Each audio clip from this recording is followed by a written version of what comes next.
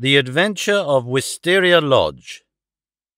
The Singular Experience of Mr. John Scott Eccles. The Tiger of San Pedro. By Arthur Conan Doyle.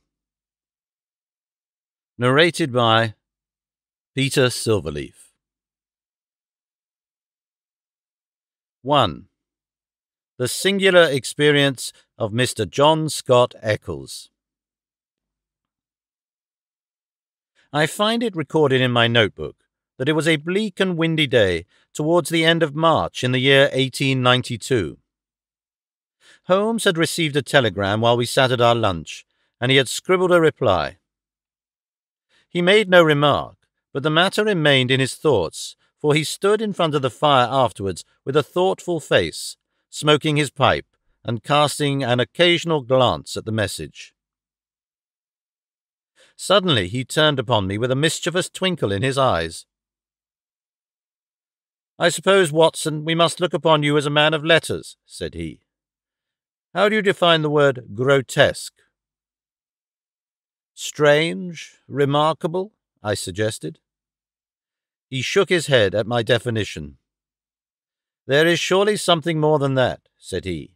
"Some underlying suggestion of the tragic and the terrible. If you cast your mind back to some of those narratives with which you have afflicted a long-suffering public, you will recognize how often the grotesque has deepened into the criminal.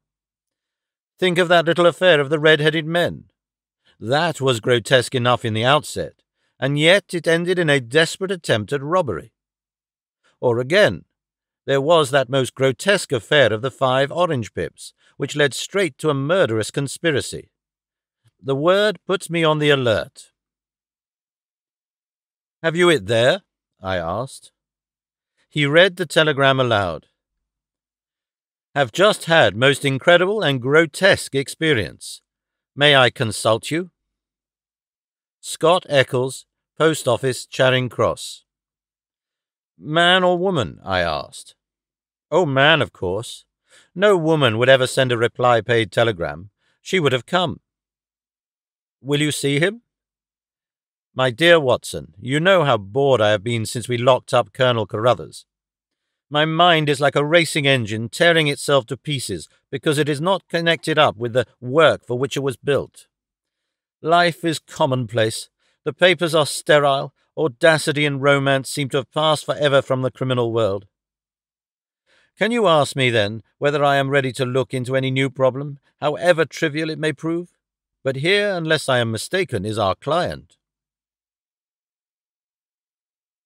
A measured step was heard upon the stairs, and a moment later a stout, tall, grey-whiskered and solemnly respectable person was ushered into the room. His life history was written in his heavy features and pompous manner. From his spats to his gold-rimmed spectacles, he was a conservative, a churchman, a good citizen, orthodox and conventional to the last degree. But some amazing experience had disturbed his native composure and left its traces in his bristling hair, his flushed, angry cheeks, and his flurried, excited manner. He plunged instantly into his business. "I have had a most singular and unpleasant experience, Mr. Holmes," said he. "Never in my life have I been placed in such a situation. It is most improper, most outrageous. I must insist upon some explanation." He swelled and puffed in his anger. "Pray sit down, Mr. Scott Eccles," said Holmes in a soothing voice. "May I ask, in the first place, why you came to me at all?" "Well, sir, it did not appear to be a matter which concerned the police, and yet, when you have heard the facts, you must admit that I could not leave it where it was.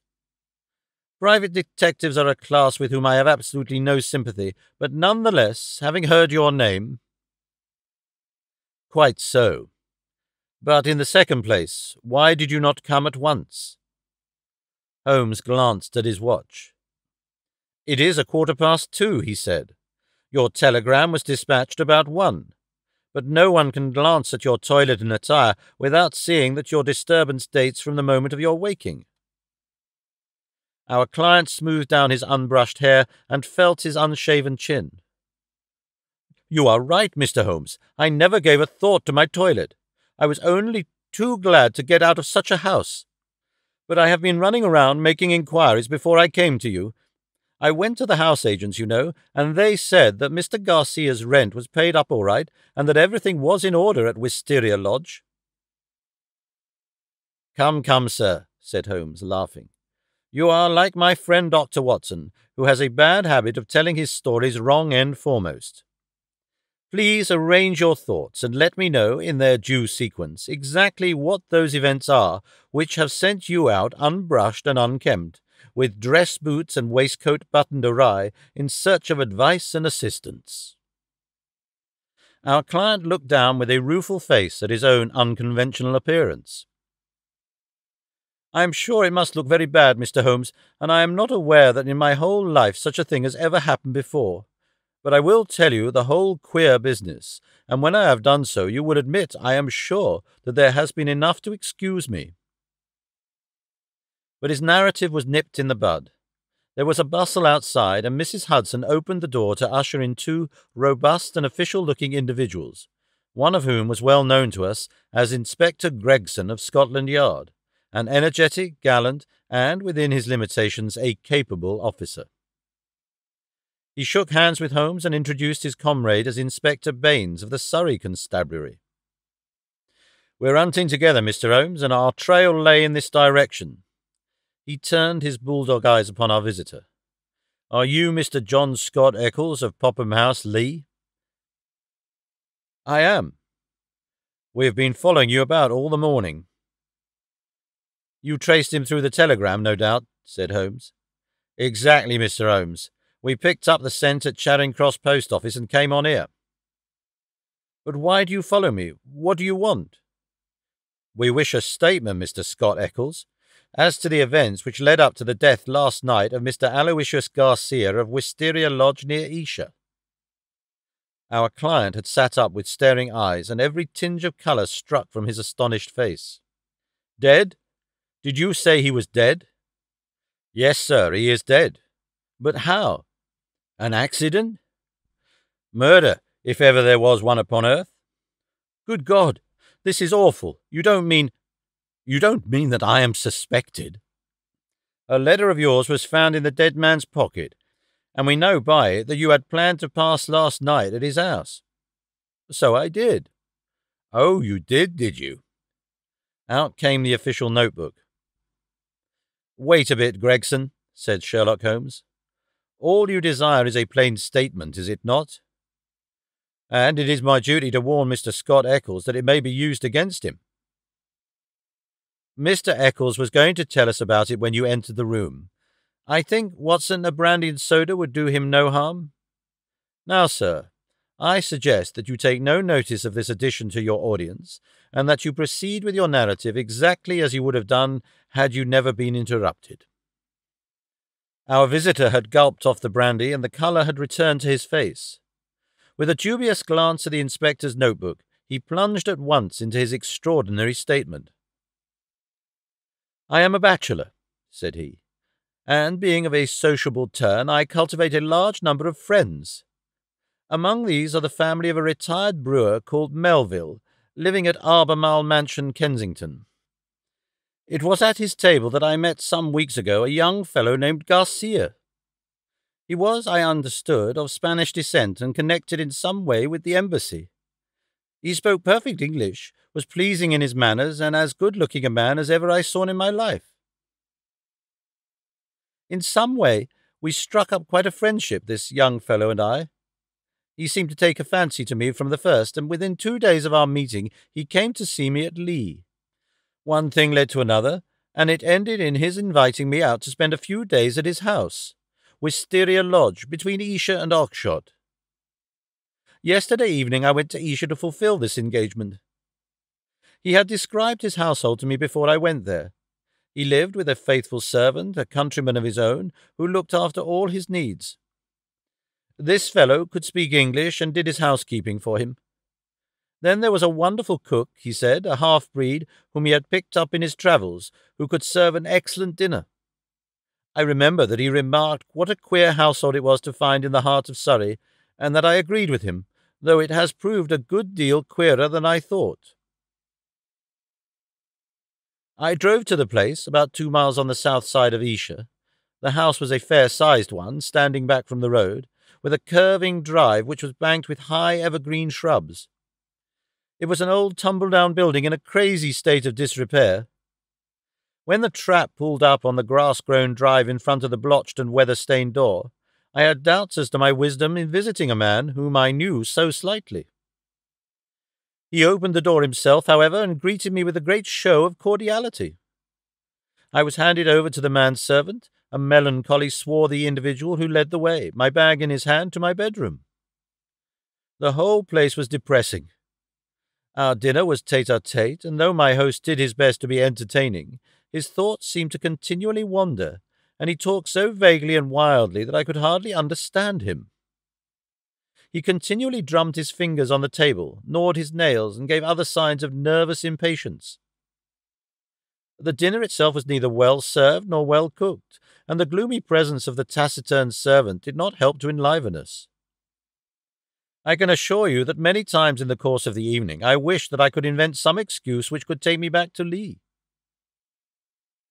One thing comes back to my memory which may have a bearing upon the business that you two gentlemen are investigating. I thought nothing of it at the time. Near the end of dinner, a note was handed in by the servant. I noticed that after my host had read it, he seemed even more distrait and strange than before. He gave up all pretense of conversation and sat, smoking endless cigarettes, lost in his own thoughts. But he made no remark as to the contents. About 11, I was glad to go to bed. Some time later, Garcia looked in at my door. The room was dark at the time, and asked me if I had rung. I said that I had not. He apologized for having disturbed me so late, saying that it was nearly 1 o'clock. I dropped off after this and slept soundly all night. And now I come to the amazing part of my tale. When I woke, it was broad daylight. I glanced at my watch, and the time was nearly 9. I had particularly asked to be called at 8, so I was very much astonished at this forgetfulness. I sprang up and rang for the servant. There was no response. I rang again and again with the same result. Then I came to the conclusion that the bell was out of order. I huddled on my clothes and hurried downstairs in an exceedingly bad temper to order some hot water. You can imagine my surprise when I found that there was no one there. I shouted in the hall. There was no answer. Then I ran from room to room. All were deserted. My host had shown me which was his bedroom the night before, so I knocked at the door. No reply. I turned the handle and walked in. The room was empty, and the bed had never been slept in. He had gone with the rest.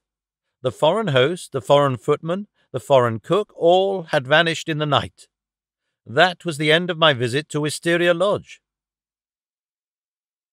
Sherlock Holmes was rubbing his hands and chuckling as he added this bizarre incident to his collection of strange episodes. "Your experience is, so far as I know, perfectly unique," said he. "May I ask, sir, what you did then?" I was furious. My first idea was that I'd been the victim of some absurd practical joke. I packed my things, banged the hall door behind me, and set off for Esher with my bag in my hand. I called at Allen Brothers, the chief land agents in the village, and found that it was from this firm that the villa had been rented. It struck me that the whole proceeding could hardly be for the purpose of making a fool of me, and that the main object must be to get out of the rent. It is late in March, so quarter day is at hand. But this theory would not work. The agent was obliged to me for my warning, but told me that the rent had been paid in advance. Then I made my way to town and called at the Spanish embassy. The man was unknown there. After this, I went to see Melville, at whose house I had first met Garcia, but I found that he really knew rather less about him than I did.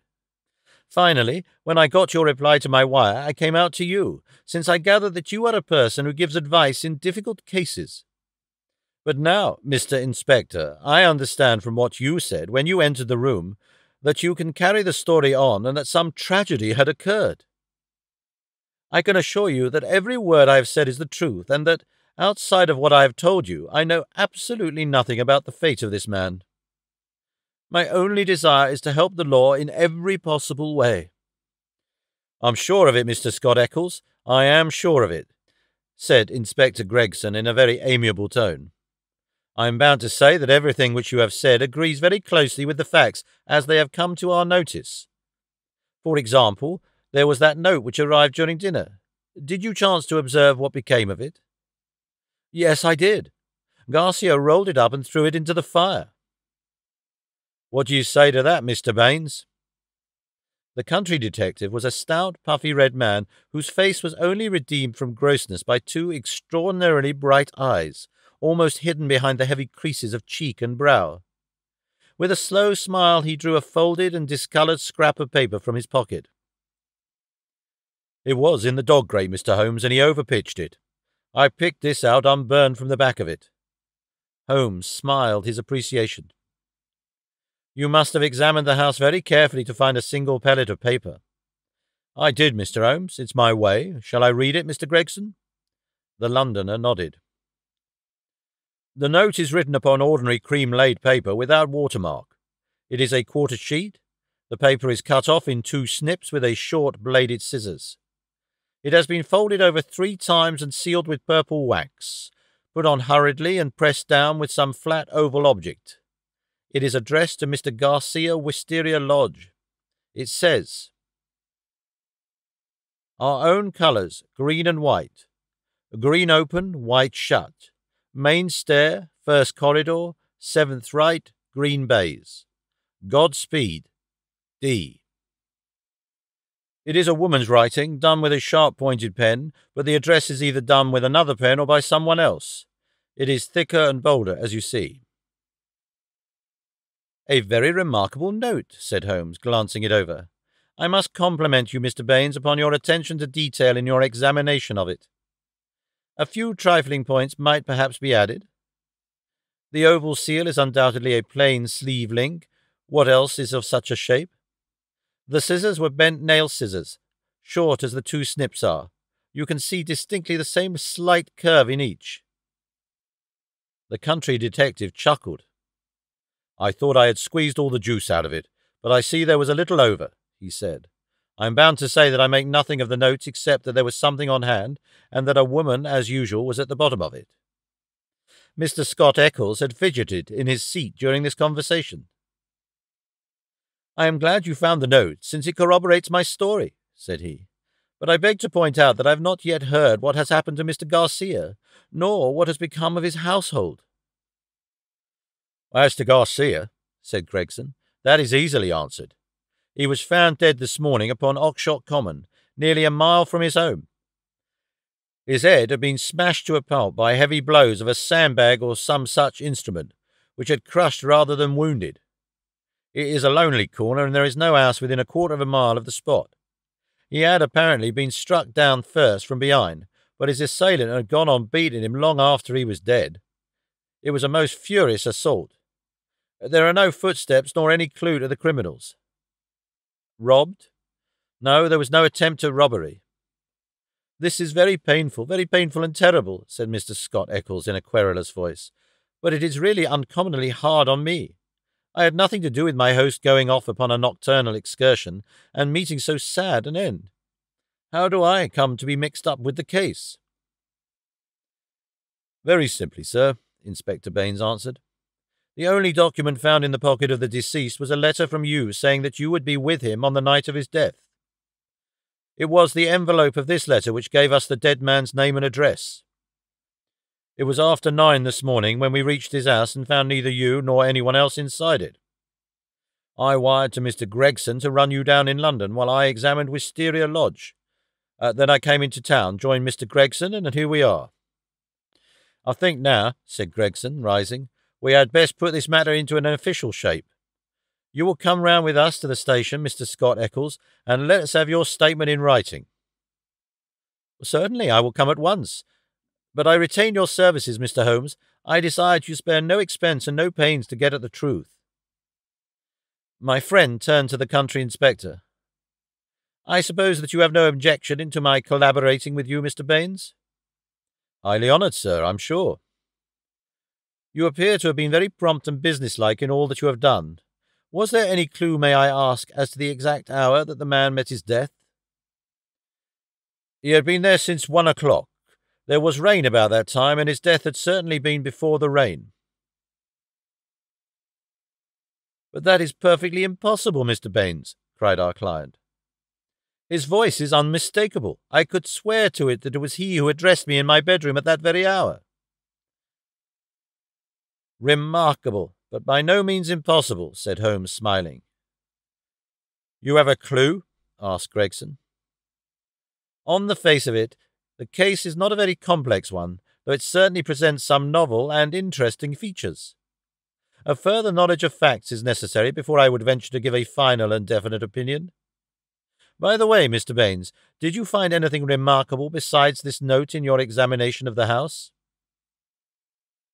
The detective looked at my friend in a singular way.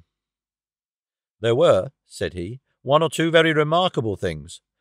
Perhaps when I have finished at the police station, you would care to come out and give me your opinion of them. I am entirely at your service, said Sherlock Holmes, ringing the bell. You will show these gentlemen out, Mrs. Hudson, and kindly send the boy with this telegram. He is to pay a 5-shilling reply. We sat for some time in silence after our visitors had left. Holmes smoked hard, with his brows drawn down over his keen eyes, and his head thrust forward in the eager way characteristic of the man. Well, Watson, he asked, turning suddenly upon me, what do you make of it? I can make nothing of this mystification of Scott Eccles. But the crime? Well, taken with the disappearance of the man's companions, I should say that they were in some way concerned in the murder and had fled from justice. That is certainly a possible point of view. On the face of it, you must admit, however, that it is very strange that his 2 servants should have been in a conspiracy against him and should have attacked him on the one night when he had a guest. They had him alone at their mercy every other night in the week. Then why did they fly? Quite so. Why did they fly? There is a big fact. Another big fact is the remarkable experience of our client, Scott Eccles. Now, my dear Watson, is it beyond the limits of human ingenuity to furnish an explanation which would cover both of these big facts? If it were one which would also admit of the mysterious note, with its very curious phraseology, why, then it would be worth accepting as a temporary hypothesis. If the fresh facts which come to our knowledge all fit themselves into the scheme, then our hypothesis may gradually become a solution. But what is our hypothesis? Holmes leaned back in his chair with half-closed eyes. You must admit, my dear Watson, that the idea of a joke is impossible. There were grave events afoot, as the sequel showed, and the coaxing of Scott Eccles to Wisteria Lodge had some connection with them. But what possible connection? Let us take it link by link. There is, on the face of it, something unnatural about this strange and sudden friendship between the young Spaniard and Scott Eccles. It was the former who forced the pace. He called upon Eccles at the other end of London on the very day after he first met him, and he kept in close touch with him until he got him down to Esher. Now, what did he want with Eccles? What could Eccles supply? I see no charm in the man. He is not particularly intelligent, not a man likely to be congenial to a quick-witted Latin. Why, then, was he picked out from all the other people whom Garcia met as particularly suited to his purpose? Has he any one outstanding quality? I say that he has. He is the very type of conventional British respectability, and the very man as a witness to impress another Briton. You saw yourself how neither of the inspectors dreamed of questioning his statement. Extraordinary as it was. But what was he to witness? Nothing, as things turned out, but everything had they gone another way. That is how I read the matter. I see, he might have proved an alibi. Exactly, my dear Watson, he might have proved an alibi. We will suppose, for argument's sake, that the household of Wisteria Lodge are confederates in some design. The attempt, whatever it may be, is to come off, we will say, before 1 o'clock. By some juggling of the clocks, it is quite possible that they may have got Scott Eccles to bed earlier than he thought, but in any case it is likely that when Garcia went out of his way to tell him that it was 1, it was really not more than 12. If Garcia could do whatever he had to do and be back by the hour mentioned, he had evidently a powerful reply to any accusation. Here was this irreproachable Englishman ready to swear in any court of law that the accused was in the house all the time. It was an insurance against the worst. Yes, I see that. But how about the disappearance of the others? I have not all my facts yet, but I do not think that there are any insuperable difficulties. Still, it is an error to argue in front of your data. You find yourself insensibly twisting them round to fit your theories. And the message? How did it run? Our own colors, green and white. Sounds like racing. Green open, white shut. That is clearly a signal. Main stair, first corridor, seventh right, green baize. This is an assignation. We may find a jealous husband at the bottom of it all. It was clearly a dangerous quest. She would not have said Godspeed had it not been so. D. That should be a guide. The man was a Spaniard. I suggest that D stands for Dolores, a common female name in Spain. Good, Watson, very good, but quite inadmissible. A Spaniard would write to a Spaniard in Spanish. The writer of this note is certainly English. Well, we can only possess our soul in patience until this excellent inspector come back for us. Meanwhile, we can thank our lucky fate, which has rescued us for a few short hours from the insufferable fatigues of idleness. An answer had arrived to Holmes's telegram before our Surrey officer had returned. Holmes read it and was about to place it in his notebook when he caught a glimpse of my expectant face. He tossed it across with a laugh. "We are moving in exalted circles," said he. The telegram was a list of names and addresses. Lord Harringby, the Dingle. Sir George Folliot, Oxshott Towers. Mr. Hines, J.P., Purdy Place. Mr. James Baker Williams, Forton Old Hall. Mr. Henderson, High Gable. Reverend Joshua Stone, Nether Walsling. "This is a very obvious way of limiting our field of operations," said Holmes. "No doubt Baines, with his methodical mind, has already adopted some similar plan." "I don't quite understand." "Well, my dear fellow, we have already arrived at the conclusion that the message received by Garcia at dinner was an appointment or an assignation. Now, if the obvious reading of it is correct, and in order to keep the tryst, one has to ascend a main stair and seek the seventh door in a corridor, it is perfectly clear that the house is a very large one. It is equally certain that this house cannot be more than a mile or two from Oxshott, since Garcia was walking in that direction and hoped, according to my reading of the facts, to be back in Wisteria Lodge in time to avail himself of an alibi, which would only be valid up to 1 o'clock. As the number of large houses close to Oxshott must be limited, I adopted the obvious method of sending to the agents mentioned by Scott Eccles and obtaining a list of them. Here they are in this telegram, and the other end of our tangled skein must lie among them. It was nearly 6 o'clock before we found ourselves in the pretty Surrey village of Esher, with Inspector Baines as our companion. Holmes and I had taken things for the night, and found comfortable quarters at the Bull. Finally, we set out in the company of the detective on our visit to Wisteria Lodge. It was a cold, dark March evening with a sharp wind and a fine rain beating upon our faces. A fit setting for the wild common over which our road passed, and the tragic goal to which it led us. 2. The Tiger of San Pedro. A cold and melancholy walk of a couple of miles brought us to a high wooden gate, which opened into a gloomy avenue of chestnuts. The curved and shadowed drive led us to a low, dark house, pitch black against a slate-coloured sky. From the front window, upon the left of the door, there peeped a glimmer of a feeble light. "There's a constable in possession," said Baines. "I'll knock at the window." He stepped across the grass plot and tapped with his hand on the pane. Through the fogged glass I dimly saw a man spring up from a chair beside the fire, and heard a sharp cry from within the room. An instant later a white-faced, hard-breathing policeman had opened the door, the candle wavering in his trembling hand. "What's the matter, Walters?" asked Baines sharply. The man mopped his forehead with his handkerchief and gave a long sigh of relief. "I'm glad you've come, sir. It's been a long evening, and I don't think my nerve is as good as it was." "Your nerve, Walters? I should have not thought that you had a nerve in your body." "Well, sir, it's this lonely, silent house and the queer thing in the kitchen. That when you tapped at the window, I thought it had come again." "That what had come again?" "The devil, sir, for all I know. It was at the window." "What was at the window, and when?" "It was just about 2 hours ago. The light was just fading. I was sitting reading in the chair. I don't know what made me look up, but there was a face looking in at me through the lower pane. Lord, sir, what a face it was! I'll see it in my dreams." "Tut, tut, Walters.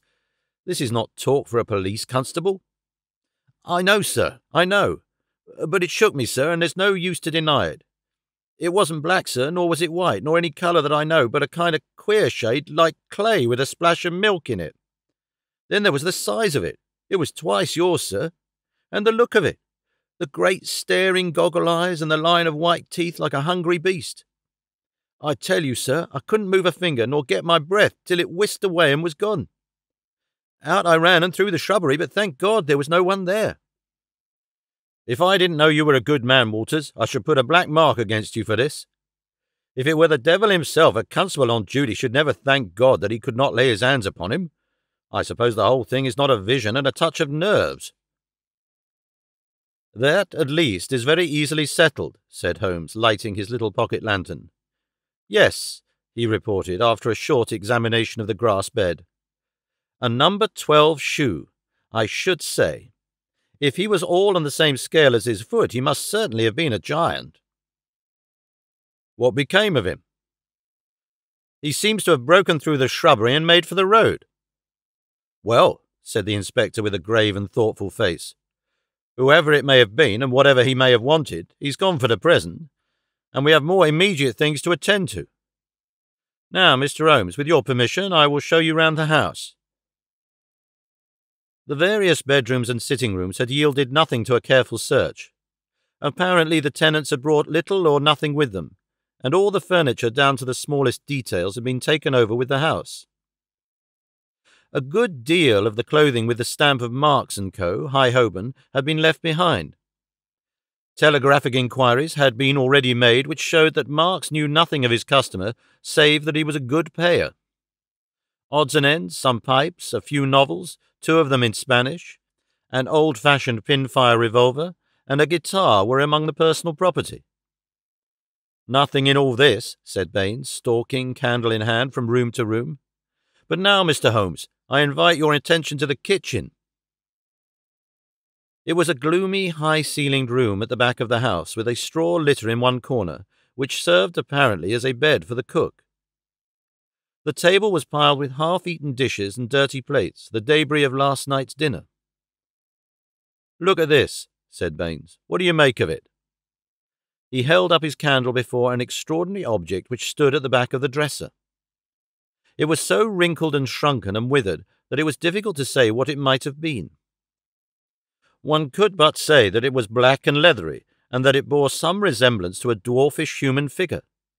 At first, as I examined it, I thought that it was a mummified Negro baby, and then it seemed a very twisted and ancient monkey. Finally, I was left in doubt as to whether it was animal or human. A double band of white shells was strung round the centre of it. "Very interesting. Very interesting indeed," said Holmes, peering at this sinister relic. "Anything more?" In silence, Baines led the way to the sink and held forward his candle. The limbs and body of some large white bird, torn savagely to pieces with the feathers still on, were littered all over it. Holmes pointed to the wattles on the severed head. "A white cock," said he. "Most interesting. It is really a very curious case." But Mr. Baines had kept his most sinister exhibit to the last. From under the sink he drew a zinc pail which contained a quantity of blood. Then from the table he took a platter heaped with small pieces of charred bone. "Something has been killed and something has been burned. We raked all these out of the fire. We had a doctor in this morning. He says that they are not human." Holmes smiled and rubbed his hands. "I must congratulate you, Inspector, on handling so distinctive and instructive a case. Your powers, if I may say so without offence, seem superior to your opportunities." Inspector Baines' small eyes twinkled with pleasure. "You're right, Mr. Holmes. We stagnate in the provinces. A case of this sort gives a man a chance, and I hope that I shall take it. What do you make of these bones?" "A lamb, I should say, or a kid." "And a white cock?" "Curious, Mr. Baines, very curious. I should say almost unique." "Yes, sir. There must have been some very strange people with some very strange ways in this house. One of them is dead. Did his companions follow him and kill him? If they did, we should have them, for every port is watched. But my own views are different. Yes, sir, my own views are very different." "You have a theory, then?" "And I'll work it myself, Mr. Holmes. It is only due to my own credit to do so. Your name is made, but I have still to make mine. I should be glad to be able to say afterwards that I had solved it without your help." Holmes laughed good-humouredly. "Well, well, Inspector," said he. "Do you follow your path, and I will follow mine. My results are always very much at your service if you care to apply to me for them.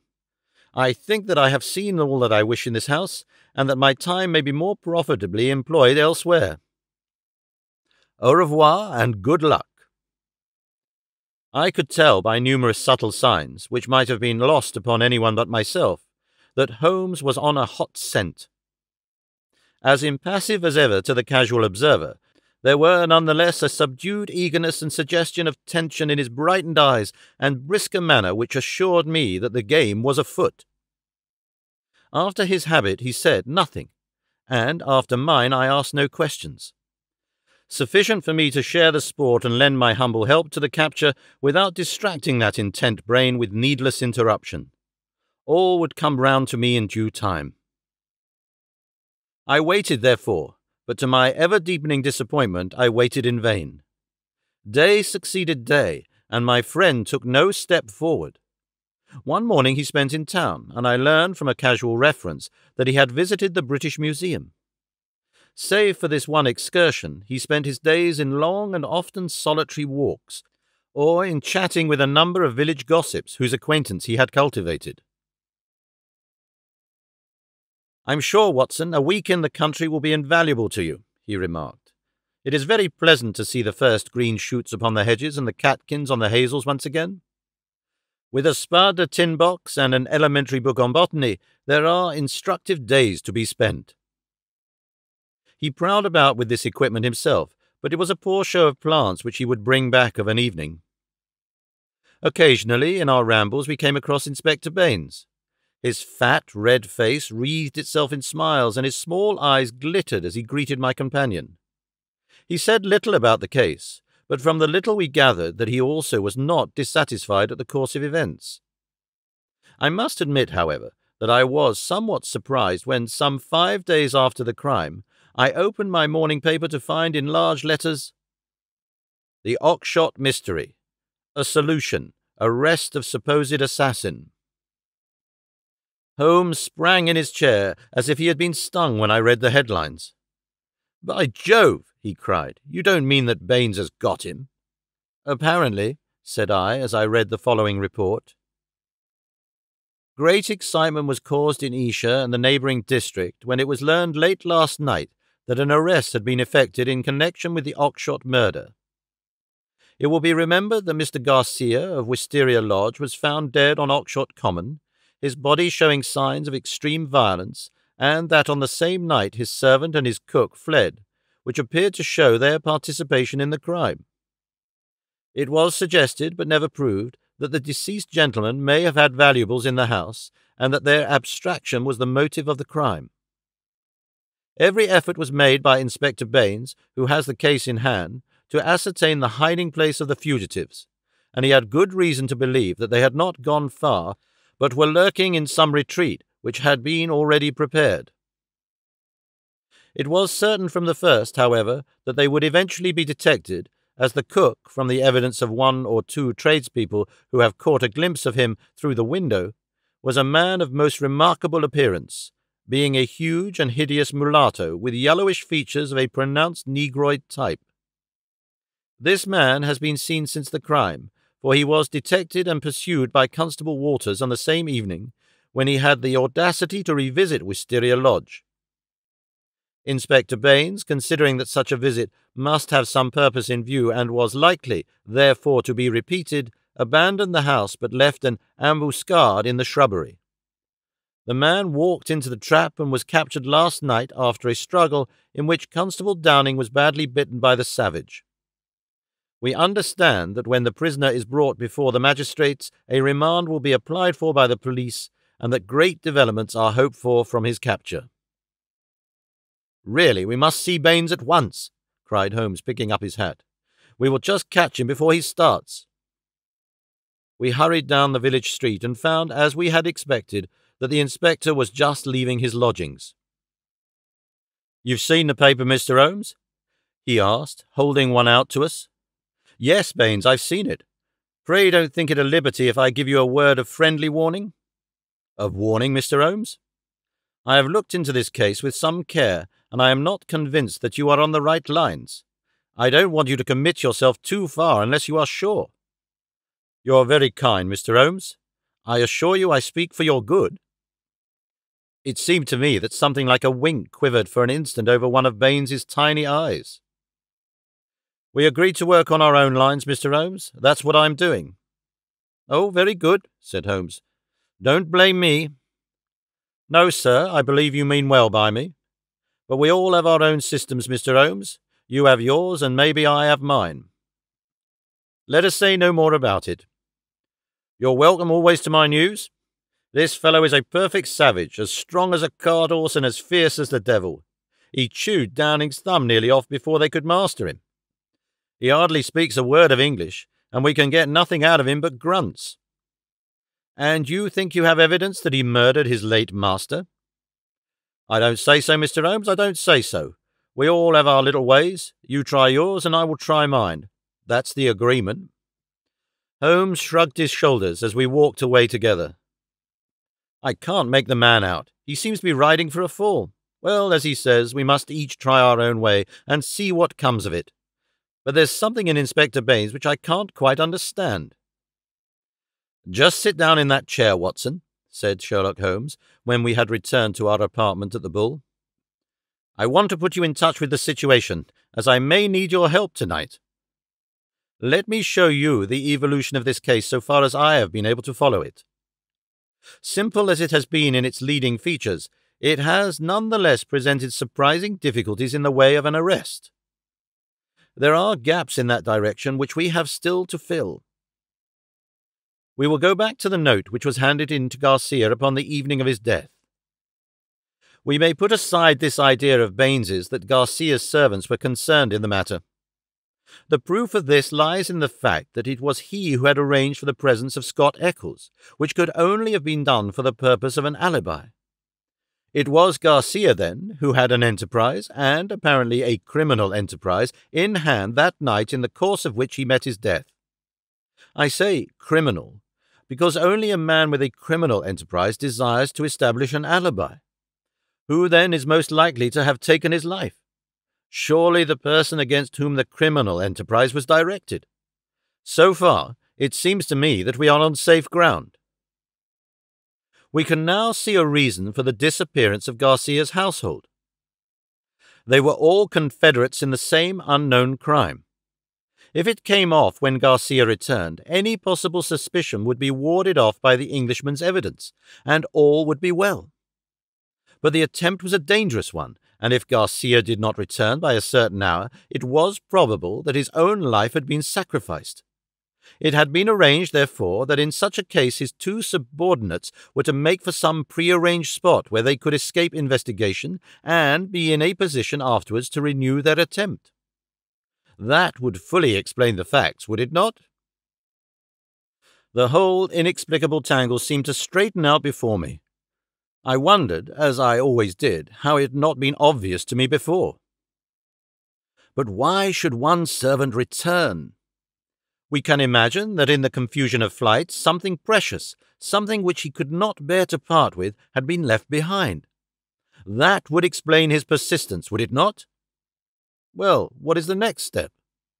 The next step is the note received by Garcia at the dinner. It indicates a confederate at the other end. Now, where was the other end? I have already shown you that it could only lie in some large house, and that the number of large houses is limited. My first days in this village were devoted to a series of walks in which, in the intervals of my botanical researches, I made a reconnaissance of all the large houses and an examination of the family history of the occupants. One house, and only one, riveted my attention. It is the famous old Jacobean Grange of High Gable, 1 mile on the farther side of Oxshott, and less than half a mile from the scene of the tragedy. The other mansions belong to prosaic and respectable people who live far aloof from romance. But Mr. Henderson of High Gable was, by all accounts, a curious man to whom curious adventures might befall. I concentrated my attention, therefore, upon him and his household. A singular set of people, Watson. The man himself the most singular of them all. I managed to see him on a plausible pretext, but I seemed to read in his dark, deep-set, brooding eyes that he was perfectly aware of my true business. He is a man of 50, strong, active, with iron-grey hair, great bunched black eyebrows, the step of a deer and the air of an emperor, a fierce, masterful man with a red-hot spirit behind his parchment face. He is either a foreigner or has lived long in the tropics, for he is yellow and sapless, but tough as whipcord. His friend and secretary, Mr. Lucas, is undoubtedly a foreigner, chocolate-brown, wily, suave, and cat-like, with a poisonous gentleness of speech. You see, Watson, we have come already upon 2 sets of foreigners, one at Wisteria Lodge and one at High Gable. So our gaps are beginning to close. These 2 men, close and confidential friends, are the centre of the household, but there is one other person who, for our immediate purpose, may be even more important. Henderson has 2 children, girls of 11 and 13. Their governess is a Miss Burnett, an Englishwoman of 40 or thereabouts. There is also one confidential manservant. This little group forms the real family, for they travel about together, and Henderson is a great traveller, always on the move. It is only within the last weeks that he has returned after a year's absence to High Gable. I may add that he is enormously rich, and whatever his whims may be, he can very easily satisfy them. For the rest, his house is full of butlers, footmen, maidservants, and the usual overfed, underworked staff of a large English country house. So much I learned partly from village gossip and partly from my own observation. There are no better instruments than discharged servants with a grievance, and I was lucky enough to find one. I call it luck, but it would not have come my way had I not been looking out for it. As Baines remarks, we all have our systems. It was my system which enabled me to find John Warner, a late gardener of High Gable, sacked in a moment of temper by his imperious employer. He, in turn, had friends among the indoor servants who unite in their fear and dislike of their master. So I had my key to the secrets of the establishment. Curious people, Watson. I don't pretend to understand it all yet, but very curious people anyway. It's a double-winged house, and the servants live on one side, the family on the other. There's no link between the two, save for Henderson's own servant, who serves the family's meals. Everything is carried to a certain door, which forms the one connection. Governess and children hardly go out at all, except into the garden. Henderson never by any chance walks alone. His dark secretary is like his shadow. The gossip among the servants is that their master is terribly afraid of something. Sold his soul to the devil in exchange for money, says Warner, and expects his creditor to come up and claim his own. Where they come from or who they are, nobody has an idea. They are very violent. Twice Henderson has lashed out at folk with his dog whip, and only his long purse and heavy compensation have kept him out of the courts. Well now, Watson, Let us judge the situation by this new information. We may take it that the letter came out of this strange household and was an invitation to Garcia to carry out some attempt which had already been planned. Who wrote the note? It was someone within the citadel, and it was a woman. Who then but Miss Burnett, the governess? All our reasoning seems to point that way. At any rate, we may take it as a hypothesis and see what consequences it would entail. I may add that Miss Burnett's age and character make it certain that my first idea, that there might be a love interest in our story, is out of the question. If she wrote the note, she was presumably the friend and confederate of Garcia. What, then, might she be expected to do if she heard of his death? If he met it in some nefarious enterprise, her lips might be sealed. Still, in her heart, she must retain bitterness and hatred against those who had killed him, and would, presumably, help so far as she could to have revenge upon them. Could we see her then and try to use her? That was my first thought. But now we come to a sinister fact. Miss Burnett has not been seen by any human eye since the night of the murder. From that evening she has utterly vanished. Is she alive? Has she perhaps met her end on the same night as the friend whom she had summoned? Or is she merely a prisoner? There is the point which we still have to decide. You will appreciate the difficulty of the situation, Watson. There is nothing upon which we can apply for a warrant. Our whole scheme might seem fantastic if laid before a magistrate. The woman's disappearance counts for nothing, since in that extraordinary household any member of it might be invisible for a week. And yet she may at the present moment be in danger of her life. All I can do is to watch the house and leave my agent, Warner, on guard at the gates. We can't let such a situation continue. If the law can do nothing, we must take the risk ourselves.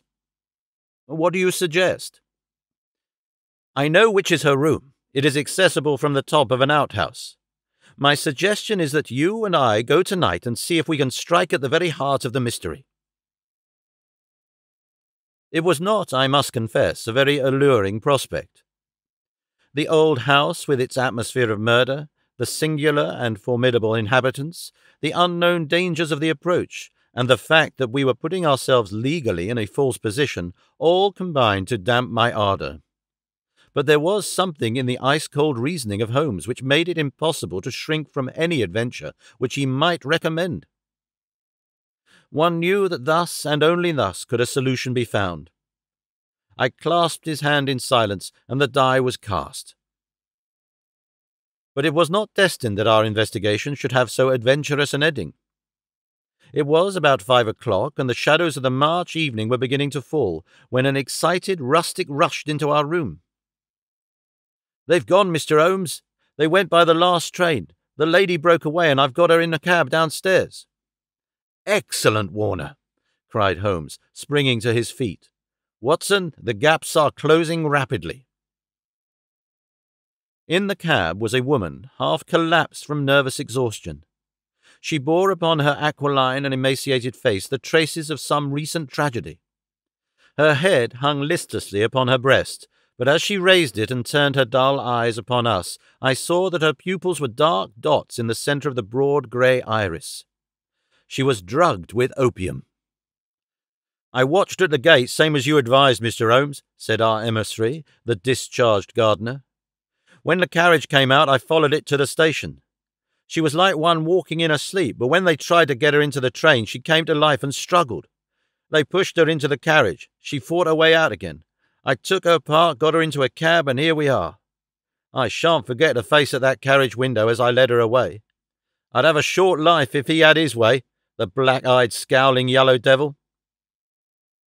We carried her upstairs, laid her on the sofa, and a couple of cups of the strongest coffee soon cleared her brain from the mists of the drug. Baines had been summoned by Holmes, and the situation rapidly explained to him.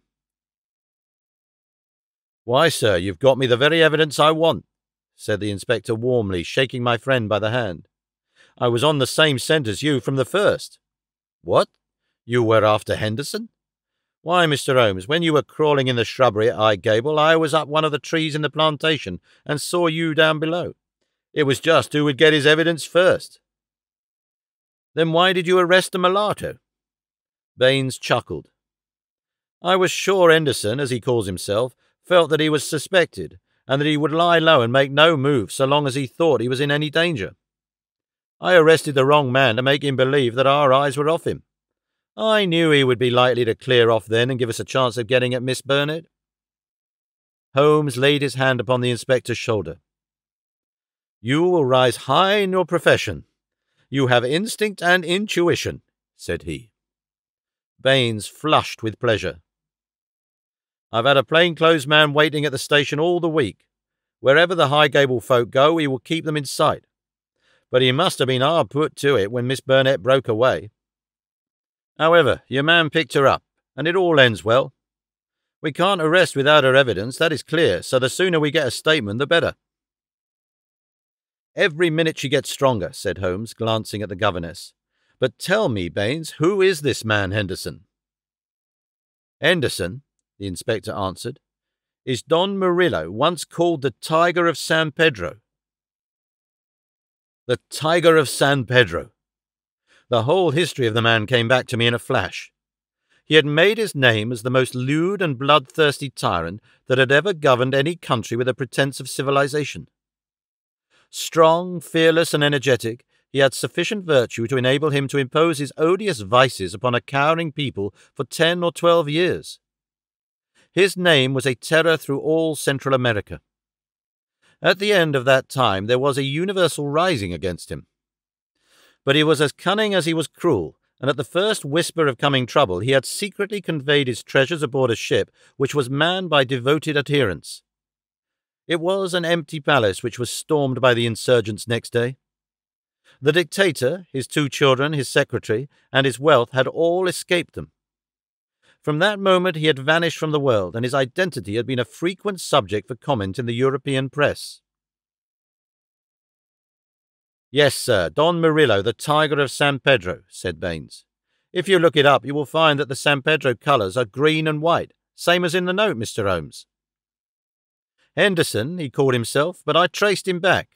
Paris and Rome and Madrid to Barcelona, where his ship came in 86. They've been looking for him all the time for their revenge, but it is only now that they have begun to find him out. They discovered him a year ago, said Miss Burnett, who had sat up and was now intently following the conversation. Once already his life has been attempted, but some evil spirit shielded him. Now again, it is the noble, chivalrous Garcia who has fallen, while the monster goes safe. But another will come, and yet another, until some day justice will be done. That is as certain as the rise of tomorrow's sun. Her thin hands clenched, her worn face blanched with the passion of her hatred. But how come you into this matter, Miss Burnett? Asked Holmes. How can an English lady join in such a murderous affair? I join in it because there is no other way in the world by which justice can be gained. What does the law of England care for the rivers of blood shed years ago in San Pedro, or for the shipload of treasure which this man has stolen? To you they are like crimes committed in some other planet. But we know.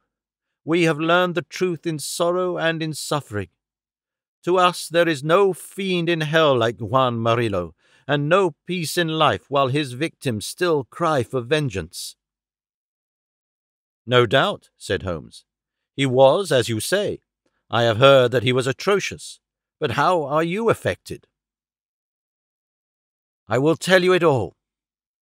This villain's policy was to murder, on one pretext or another, every man who showed such promise that he might in some time come to be a dangerous rival.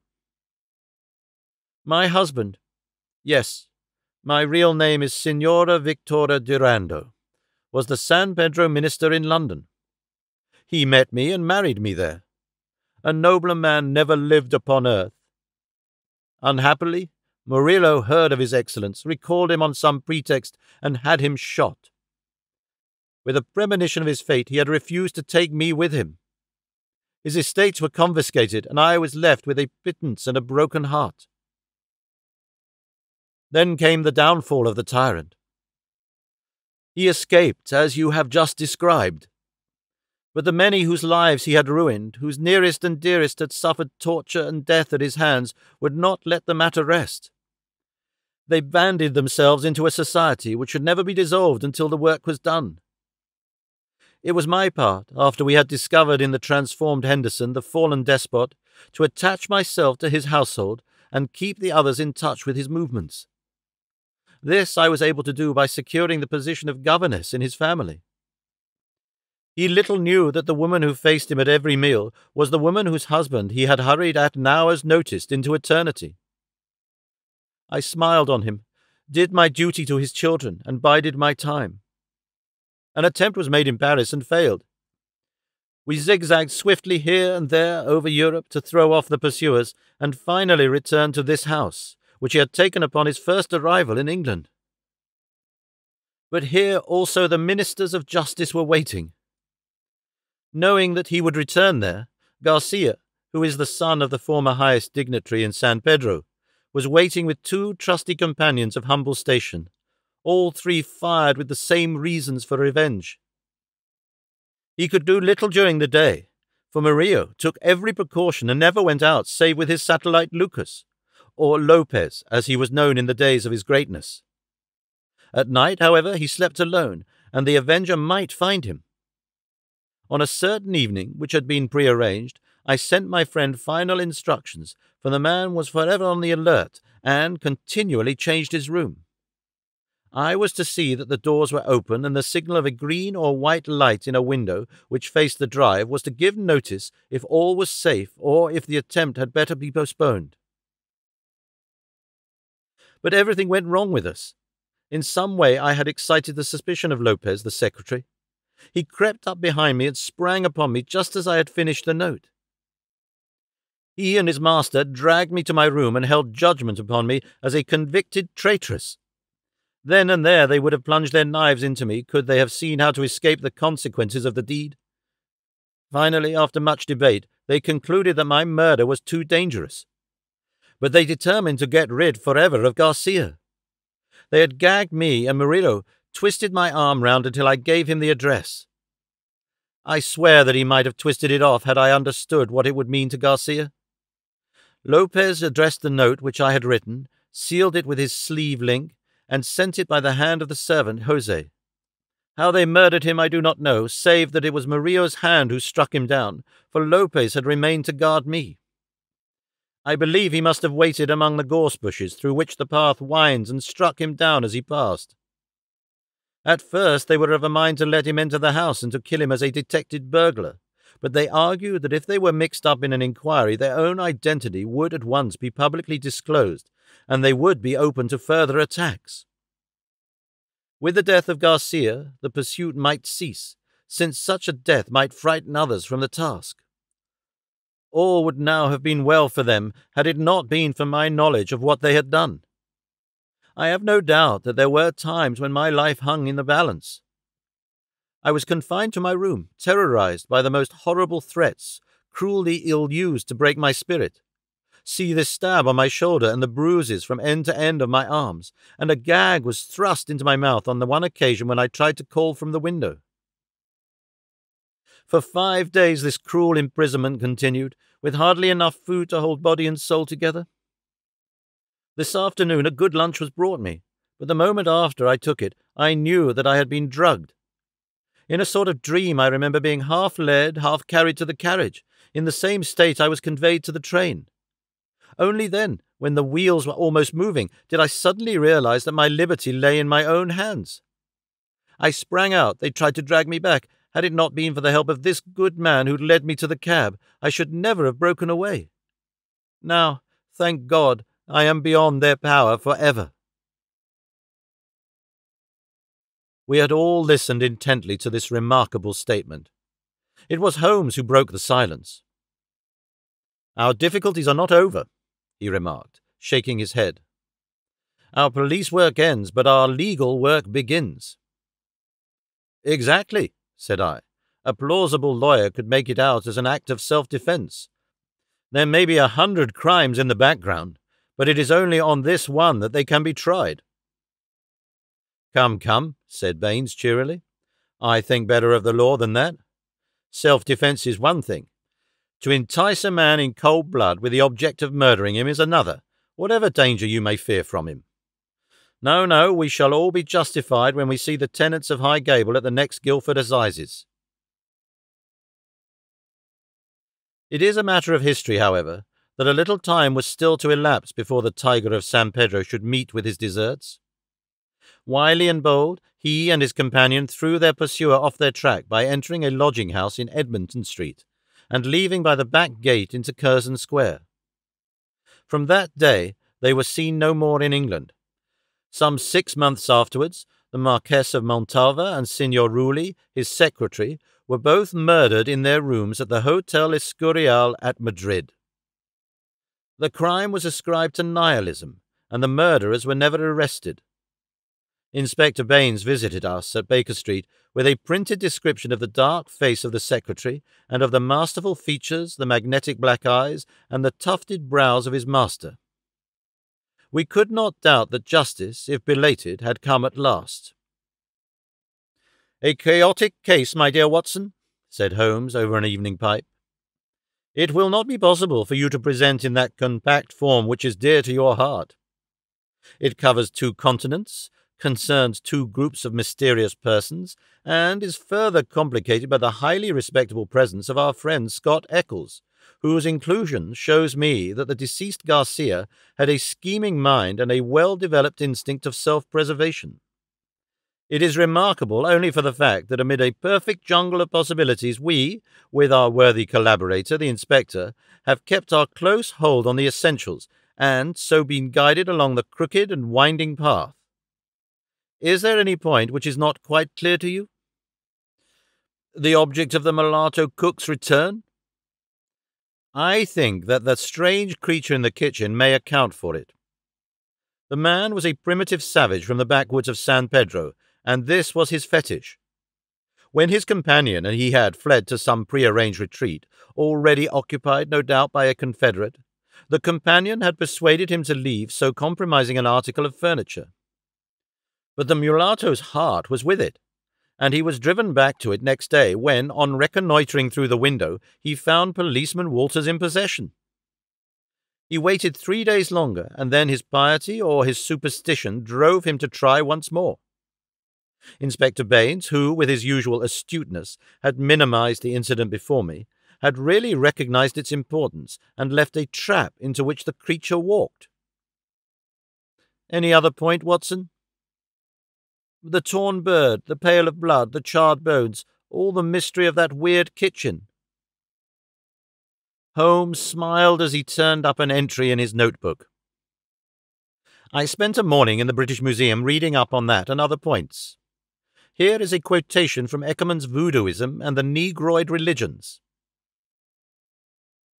The true voodoo worshipper attempts nothing of importance without certain sacrifices which are intended to propitiate his unclean gods. In extreme cases, these rites take the form of human sacrifices followed by cannibalism. The more usual victims are a white cock, which is plucked in pieces alive, or a black goat whose throat is cut and body burned. So you see our savage friend was very orthodox in his ritual. It is grotesque, Watson," Holmes added, as he slowly fastened his notebook, "but as I have had on occasion to remark, there is but one step from the grotesque to the horrible."